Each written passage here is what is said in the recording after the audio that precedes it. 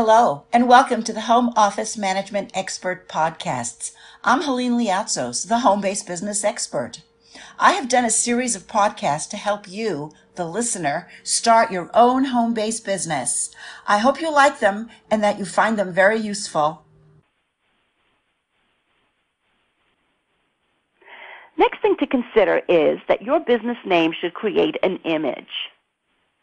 A recent survey indicated that over 65% of startup businesses are not clear about what business image they want to project. They know what they want to do. They throw their name in front of the service or the product they provide. They buy an ad in the local paper and sit back to wait for the phone to ring. This is not how to get customers to come to you. Customers need to be enticed. They need to be curious. They need to be convinced that you are what they want. So you've got some work to do ahead of you. I want you to think about these questions. What does your company stand for? How do you want to be remembered? Are you the best in the business? Are you the most innovative? Are you the most unique? Are you dependable, reliable, and on time?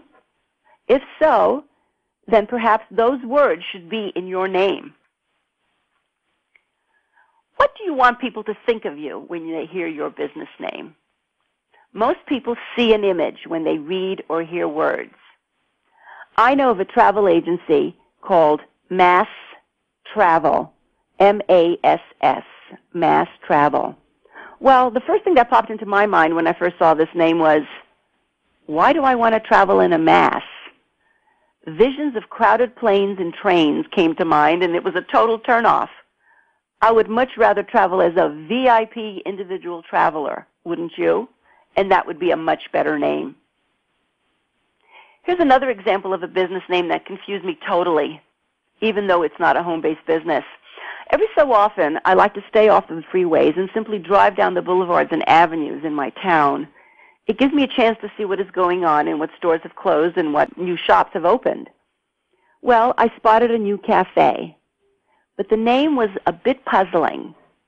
It was called Le Petit Israeli Asian Cafe. I'm not sure as to exactly what type of food they are serving, and quite frankly, I didn't want to take the chance it would be an unappetizing experience. It did not make me curious in a good way to even attempt to go in there. Use words in your business name that paint a picture for your customers. If your all-time favorite band is Muddy Waters, don't name your pool company after that.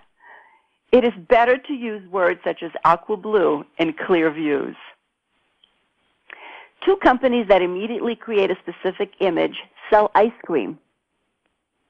Haagen-Dazs, which sounds foreign and rich, and Ben & Jerry's, which sounds down-home and familiar. They both sell premium ice cream with their own personal style. Probably the best examples I can give of creating a business name with an image is in the world of Hollywood. Do you know who Julia Jean Mildred Frances Turner is? What if I told you that that name was rechristened Lana? Lana Turner's real name. If she kept her real name, she would not have made it in Hollywood of yesteryear. The studios created a name for the stars that would attract the moviegoers into the theaters. Show business is a business. The goal is to sell tickets. Today's trend is a little different. Actors use their real name because it is cool to do so. Hollywood adapts in order to survive. Lots of people like to use their name or their street or town where they live in as a business name, and this could work for you and it could work against you. The industry you select should be a source for what is being used and what is considered to be right on target with their customers. Crafts and one-of-a-kind products come immediately to mind about businesses that convey specialized handcrafted goods and have a homespun feeling, such as Betty's Baskets or Auntie M's Closets and Treasures. If you are competing for your share of the computer marketplace, though, and have a name like Bob's Computers, it might not be considered when other businesses are looking for a computer company to build a server or a host website. You might want to pick a name that conveys that you are bigger and more qualified entity. This is also true if you are reaching out into the global arena and want to compete on that level.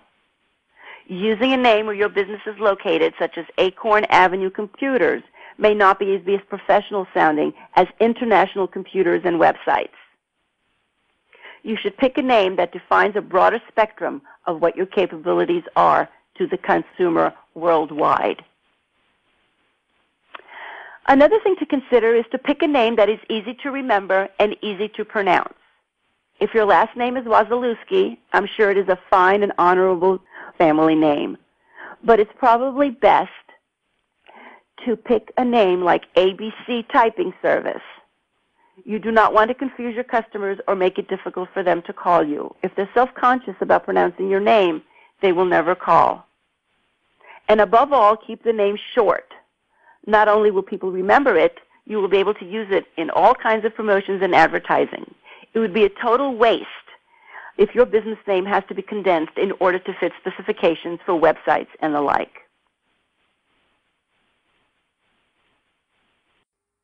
That's our podcast for today. If you want to get all the steps to starting your own home-based business, go to www.thehome-office.com. I offer an online course, a digital DVD, and an ebook, all on the subject of how to start and operate your own home-based business. I'm sure that one of those will be right just for you. Once again, please visit www.thehome-office.com. And remember, my motto is, love what you do, and the lifestyle will follow.